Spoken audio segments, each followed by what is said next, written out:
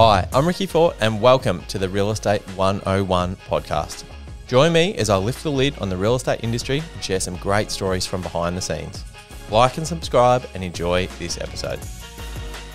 Welcome, ladies and gentlemen, to another episode of Real Estate 101. I'm your host, Ricky Fort from Geelong Real Estate Co. Sashin from Resolve Finance. I can't say your last name. It is... Ramlakan. Yeah, I'm so Western. I would never have got that. But, mate, welcome. No, thank you. Thank you for having me. First broker on the show, so that's exciting. Yeah, well, hopefully I'll ruin it for everyone else, to be honest. I think... Yeah, I'm just conscious I don't want to come across like I've got like allegiances to anyone and you're the same. I think like being a professional in our industry, we have to work with everyone or we get to work with everyone, sorry. And it's just a pleasure to have good relationships with good people and and hopefully we can share some stories today. Of course. If you like them, you prefer. That's the best thing about it because you can trust that they're going to be looked after. Yeah. That's the main thing. Yeah, well, pretty much. Like, and I've been saying for years, I don't necessarily just recommend one person. I'm sure you're the same. I just give 2 or 3 names and numbers and be like, hey, these guys and girls won't let you down. I don't get referral fees or kickbacks. They're just nice crew and they'll look after you. Yeah, exactly. So I found that works best. And usually, especially being a real estate agent, we've obviously got a pretty bad reputation that, we're not trustworthy or whatever. So I feel like just giving people options and just saying, look, do your own research or by all means get your own, but these guys are good. So yeah. Well, even just saying that, I do want to help you, like be part of it and give your readers or your listeners, I should say, a bit more of a thing. So if anybody sort of reaches out listening to this podcast, happy to give a $150 Visa gift card. Yep. Just saying, quote, Real Estate 101 Ricky Fort. So, and that's if obviously people want to reach out and get a quote on there, like, if you can offer a better rate on credit cards, home loans, personal loans, whatever. So just mention the show and you get the gift card, which is cool. Obviously, I don't want to make it too, like, boring and basic about, like, pumping up each other's tires and what we do and all that sort of thing. But I guess, like, just give, like, a super high level, non-salesy difference between obviously why people should go to a broker versus a bank. Well, the main thing is it's a tailored sort of issue. So the best way to sort of describe it is if you go to a bank, the only thing they can talk to you about is what they specialize in. Yep. So look, we won't mention banks, but if you go to the Black and Red Bank, all they can talk about is Black and Red products. Yep. Right? But with a broker, myself, we've got about 30 different banks on our panel. Yep. So we can tailor something that's going to be situated for everybody's situation. Yep. There may be someone who's just started a job and maybe is on probation, or they've just started a business and only have 6 months trading. But it just allows us that flexibility. It's funny, just to break that down, but I didn't realize there was such... just a unique, every bank, it's bizarre. You'd think every bank just more or less has the same things. But yeah, if you've got someone who's like self-employed, like just off the top of your head, who are really good for like, what's your most preferred or some of your most preferred banks to go to for people who are self-employed? Righto. So they're actually not your top 4. So Yep. most of the self-employed will go through your Blue Bays, your Bluestones, not really well known, but they specialize in those products. So if they're not in your circle, you'd never come across them. Yep. Latrobe definitely is a strong one. Yep.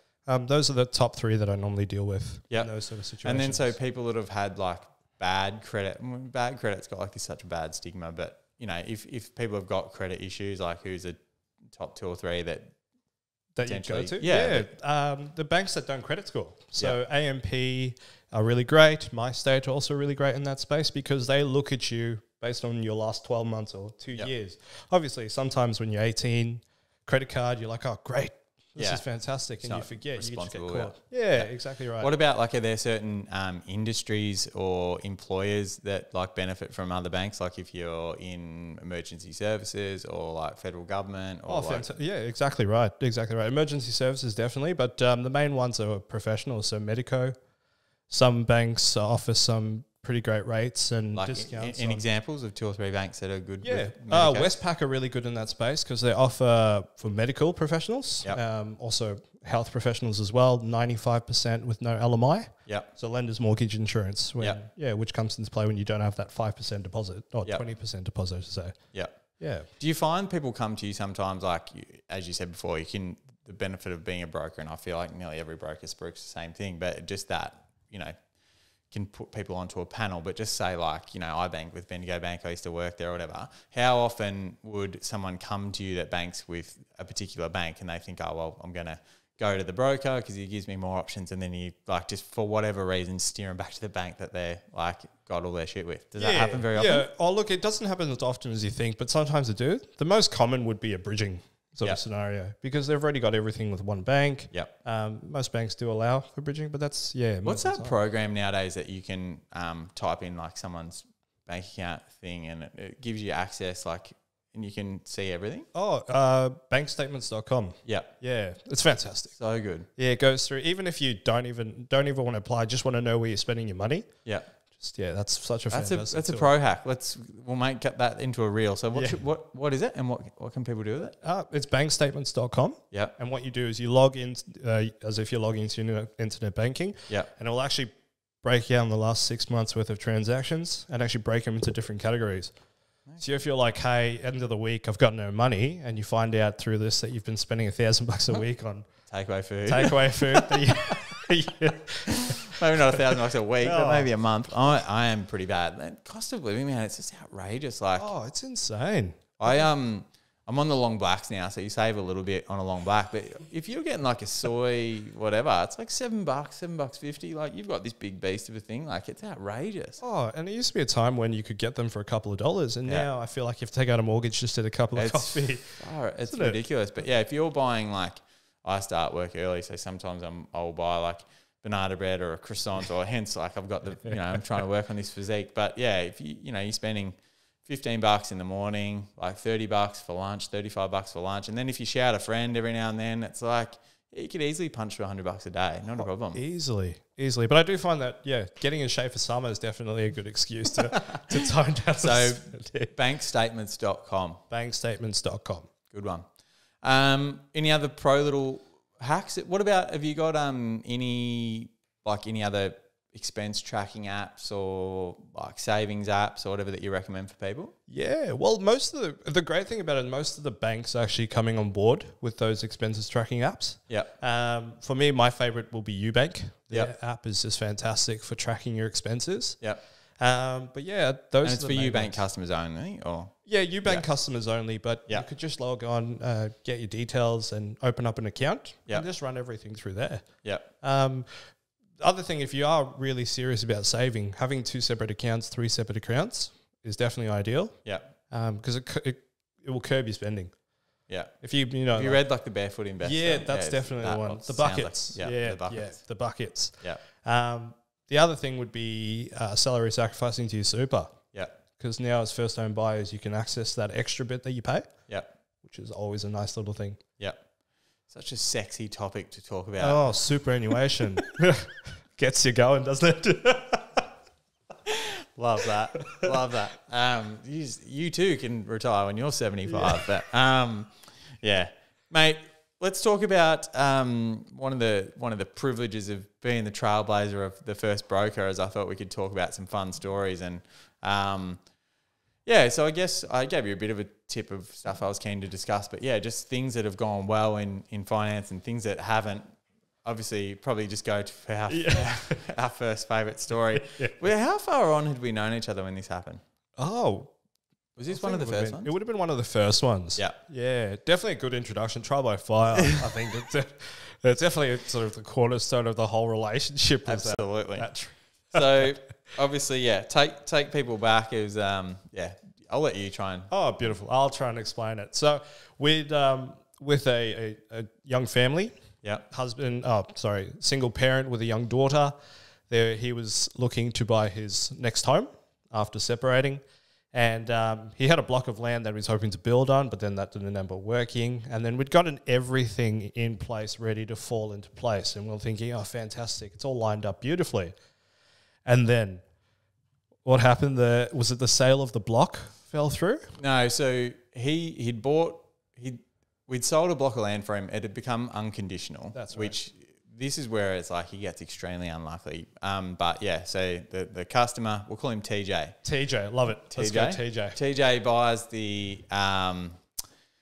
sells a block of land. It's unconditional, so the cooling off had expired, the subject to finance had gone through, whatever. It was unconditional. We're just waiting for settlement. So in that period, he went off and bought another house, but he bought that something else. unconditional as well. Yeah, so he bought that unconditional as well, which I think a lot of people would do.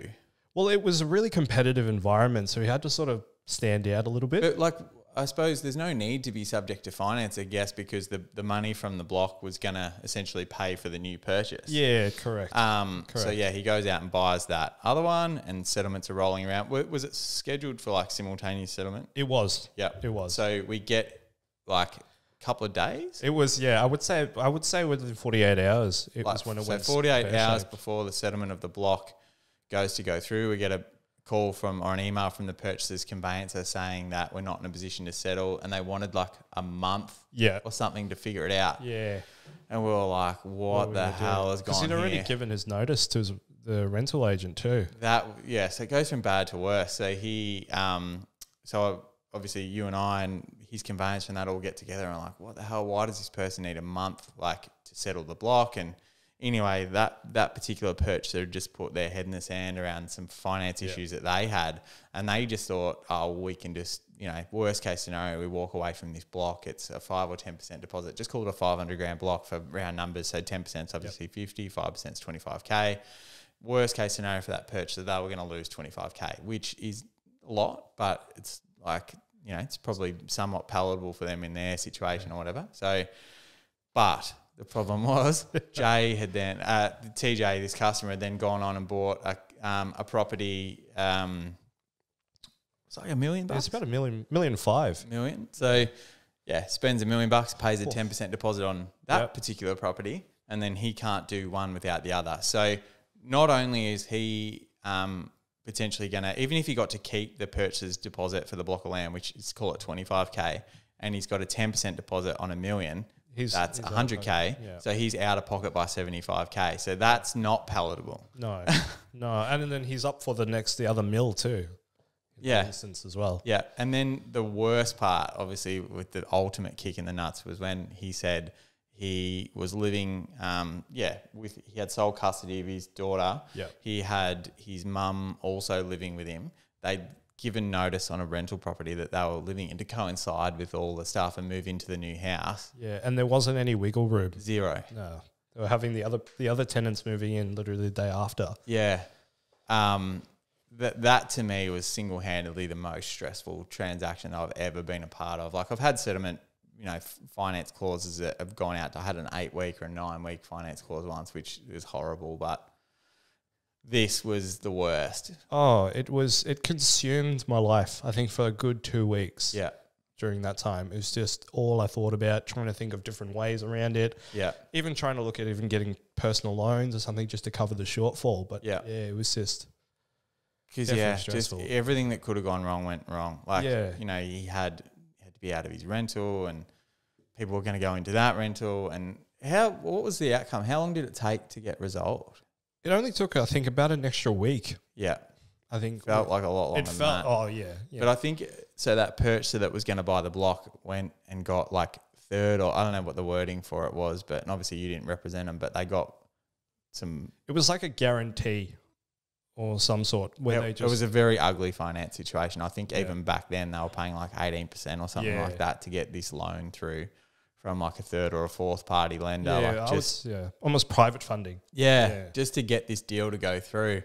And I just remember thinking this is the worst. But to TJ's credit, like, he didn't do anything that silly or that dangerous. It was just a combination of things going wrong that got him in that situation. Yeah, and I think only the way that we got through it too, or my personally, is because TJ was so calm. He was like, whatever, we'll see what happens. And I was like, if I was in your shoes, I'd be on the floor, fetal position, crying myself to sleep every night. Yeah, I don't know how he survived that. So that was a lesson, and it's hard because I reckon I've done another 200 deals since then, and I haven't really thought about it. But like, if the property you're selling is unconditional, like you can just buy another one unconditional. Like, who's going to like wait till that settles to then go on and buy something? You know what I mean? It just, no one does that. So you just think, this poor guy is just so unlucky. No, exactly right. But it's definitely been that was an experience. Yeah. But I think it was also a great experience too. I think it just solidified this whole cohesion that I think people are capable of. You're a machine. But behind the scenes, I didn't even tell you, but I was like looking at my own finances. Like, I was seriously thinking about buying that block of land just to get him out of it. Do you know the crazy thing? So was I. Yeah. I was talking to my wife. I was like, can we swing it? I just thought, this is not right. This guy, like, you know, as I said, he's trying to rebuild after being, you know, taken to the cleaners, and he's trying to get going again. I'm like, this is not right. Like, I spoke to my sister. I'm like, do you want to do it together? Yeah. I spoke to like builders, and then just luckily it came together. And luckily it did, because I think the land market, like after that, and that was the thing, because that was the other thing. Remember, we said to him, oh, well, you know, I guess we'll try and find a way to sell it to someone else. But in the time that customer had purchased that block of land, and then that deal had fallen apart, or almost fallen apart, that land had probably dropped at least 10% of the value. So like, I was already gonna like cop a loss, overpay something, but it felt better than him doing it, because it wasn't his fault. But that was an experience. Definitely.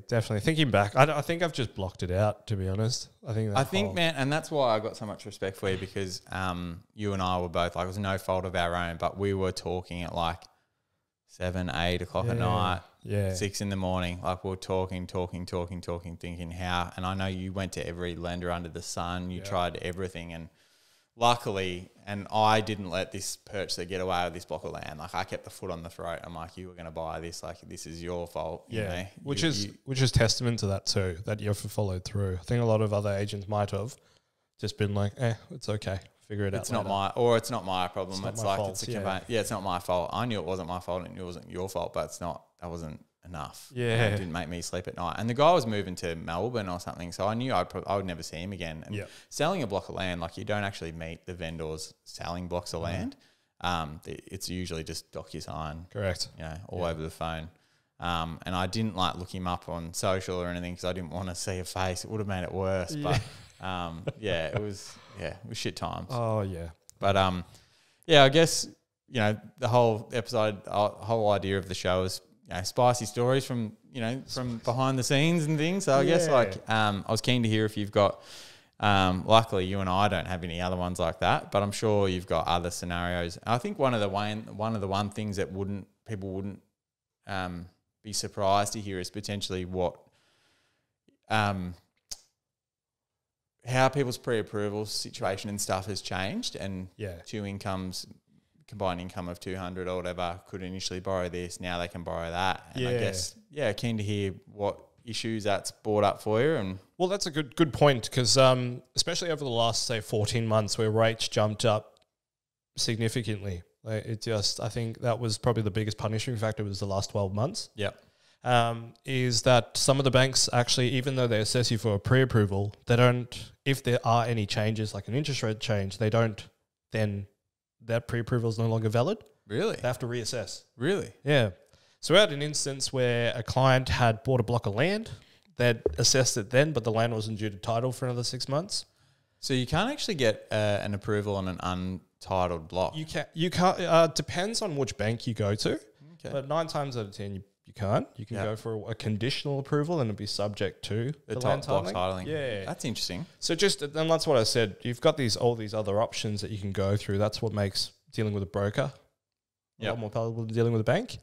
But yeah, that's the instance. And she was building her first home. It was really exciting. Everything, you know, parents had seen the block, parents had seen the plans. And comes to a couple of months before because we check regularly. We checked again in 3 months' time before the land was due to title, and we thought, oh no, what are we going to do? You're about 60K short. And in this current climate, trying to save up 60K in 3 months is near impossible. And so that was a bit of a scarce. But the great thing about it is we're able to find another bank that assessed at a lower rate, and they were happy to do a little bit, plus a little bit of help from mum and dad. And we're able to get a pretty great outcome for her. Get it over the line. Yeah, but that could have gone quite easily on the head of a pin, gone completely sour. Yeah. Have you had customers that have lost deposits? Oh, thank goodness. No, I haven't. That's good. Not yet, but hopefully won't have to experience that. Yeah, I think that's probably one of the ones where it would take me right back to TJ.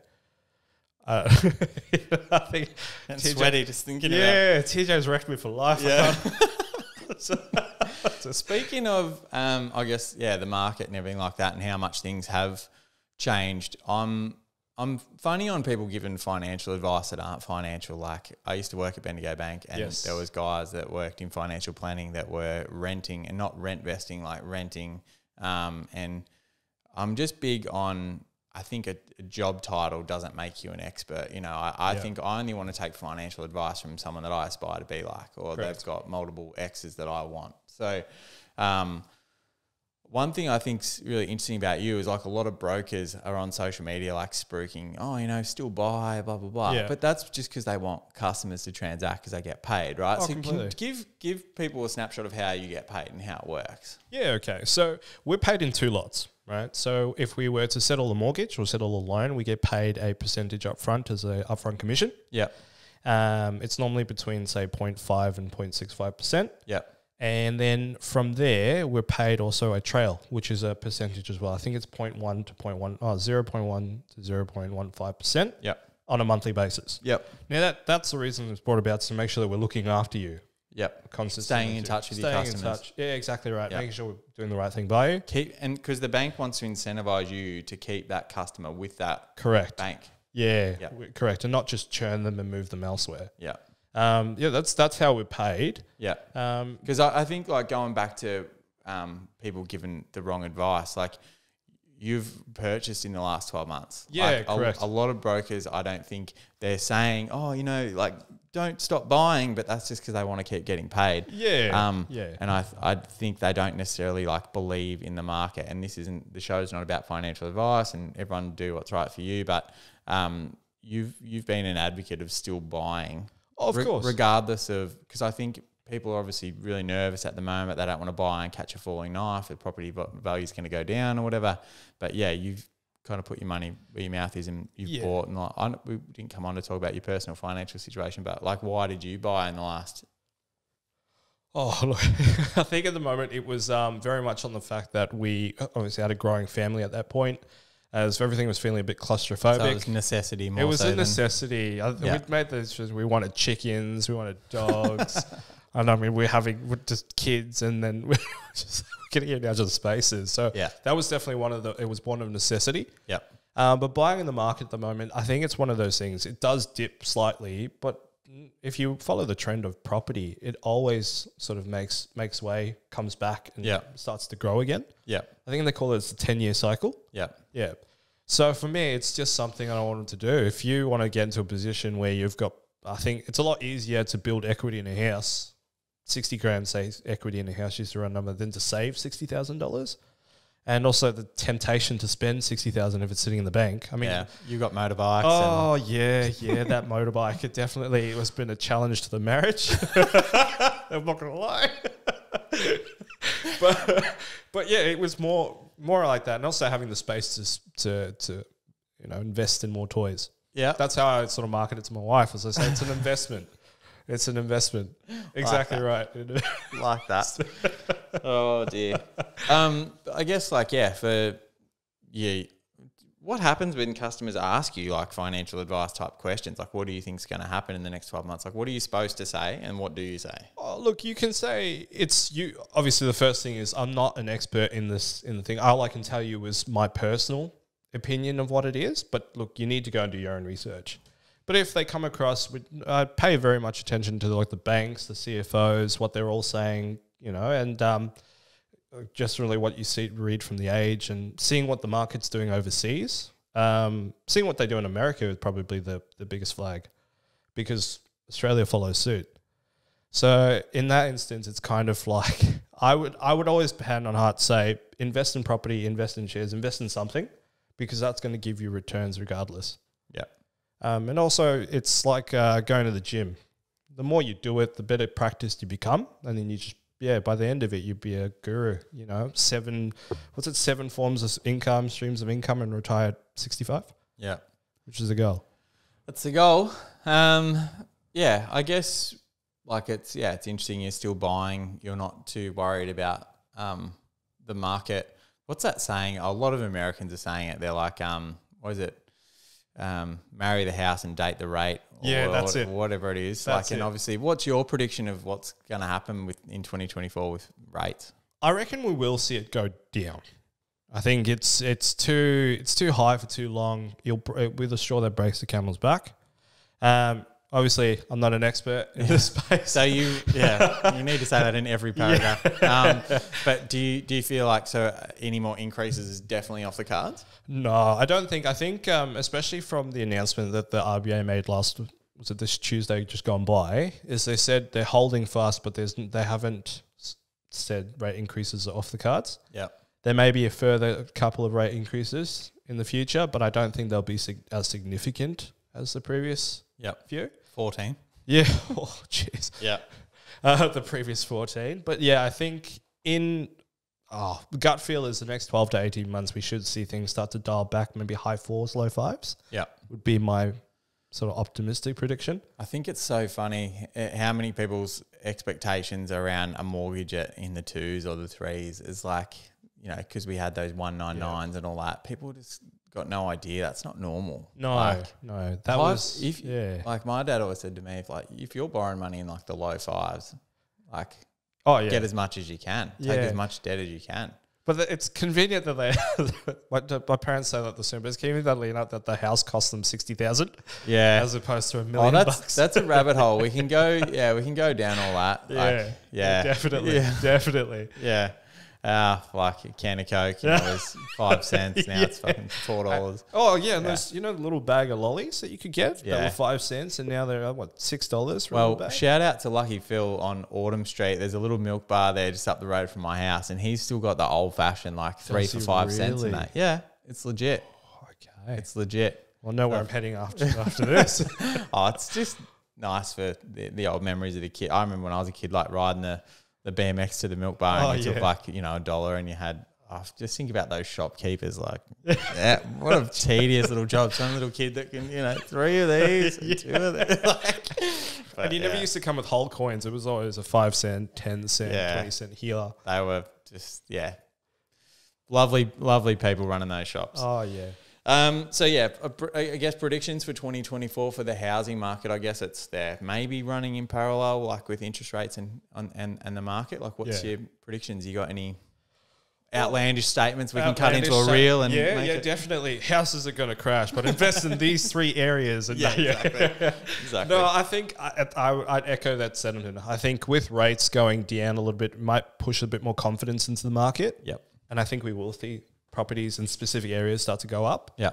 But areas that had a boom during that COVID craziness that was going on a couple of years ago, I think will start to sort of balance out. Mm.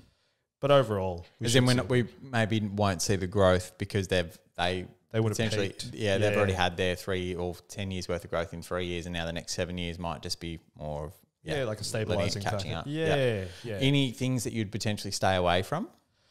I'm just trying to get you to put your balls on the line and say something outrageous, I've got I'm just hearing marketing in my head going, you shouldn't have said that. Exactly. I can be like, the Cats are going to win this year. Yeah, exactly. Exactly. You don't want to be that guy. No, I get it. But these views are your own. They're not of anyone else's. Yeah, but I'm not an expert, hence why I always come to you and be like, hey, mate, what do you think? Yep. I don't know. I think, look, townhouses, buy what you can. Yep. Because it's not going to be your forever property. Yep. I think we bought thinking that house, the other house that we had in Mountain Ede was going to be the forever one. Yeah. And then we were there for 16 months. Yeah. Life had changed so much in that period of time. I think 2 kids. And a motorbike. Oh, I had a motorbike. No, motorbike and then an upgrade. That was... And you're still married. Oh, yeah. Look, I think now she's just waiting until something happens. So I've had to up the life insurance and all that too. Clever. Yeah. Smart. Yeah. So they're mitigating factors, right? That's all about brokers mitigating everything. I like it. But yeah, I think, What's your take? I'll do it for you. I'm brutal on the blocks of land. I just think land is absolutely nowhere at the moment. It's so hard to move. Everyone's trying to nominate because you've got, blocks of land that people bought 2 years ago for this, now it's worth this. Yeah, There's a lot of pain. The building's gone up 30 or 40%. Yeah. Lots of people just numbers can't work. Met with a broker, miles off. Oh, completely. We've been seeing a few just coming through recently, house and lands, where the land is coming quite a bit under. Yeah. And it's just, it's echoing exactly that. Just So what do you do if like you got a customer that's like when you, for whatever reason, the block of land isn't valuing up? Like, do you just try and get other vals, or do you we order 10, 15 valuations, and whoever comes through as close as they can, we go to. Yep. There's only been a few instances where we've had to sort of go and reach out and ask parents for gifts. So parents going guarantor. Yep. Is definitely one of those ones that we're getting a few of. Yep. Just to help bridge the gap. Just to help bridge the gap, because kids, they just don't have that cash. Yep. And just from deals they signed up on 12 months to 2 years ago, their wage hasn't gone up, but everything else, like... Oh, yeah. And that's what's really... The margin for errors is gone. It's gone. Yeah. It's gone. And everything is being tightened in terms of criteria and all that as well. Yep. But that's probably where we'd be sitting land-wise. But I'd agree with your statement, but I'm glad you said it. Yeah. I think we were talking the other day, you did have a good example of so someone that had gone for the house and land package. Yeah. Title was coming up, they couldn't get the finance. Tell people about what's an option rather than losing. If you paid a 10% deposit on a block of land, which I guarantee builders will start to be a lot... land sales agents will be a lot keener to see a 10% deposit than a 5% deposit. But obviously your customer that went through that recently, how'd you get around that rather than losing the deposit? Yeah, well, what they did, I should say, is they ended up just turning it into an investment. Yep. So instead of purchasing it as their first house, they stayed with mum and dad a little bit longer, purchased as an investment, and now loving it because they're still growing, so still feeling like they're moving forward, but then they can then leverage that to buy something bigger and better and beautiful in the future. What about blocks of land, though, that they might have been pre-approved to do the house and land package together, and then now you've got to separate it? Oh, those ones are a bit more heartbreaking. It's more of the fact is, can they service the block of land? Yep. 9 times out of 10 they can. And we just say, look, purchase a block of land, build a little bit of equity in it. Yeah, it's going to be a bit tight for the next couple of years. Yep. But then after that, we can look to get you into a new build. Yep. Yeah.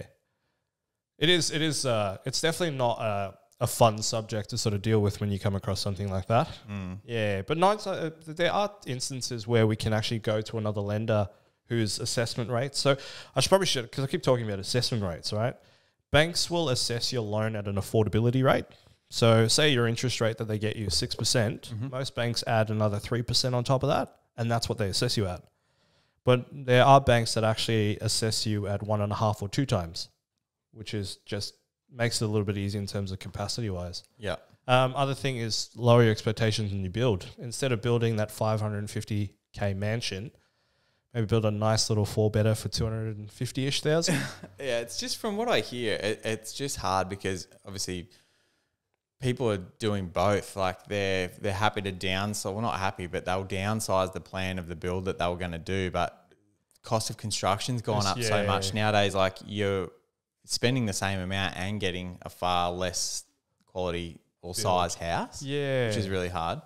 I think, and it follows on from what you were saying. The last 2 years have just been this spanner that we've been dealing with and not really sure how it's going to impact the market in the next 6 to 12 months. Yeah. And then, but everyone made decisions back then and now they're a bit stuck. So it's just, just trying to find solutions. Yep. Get that.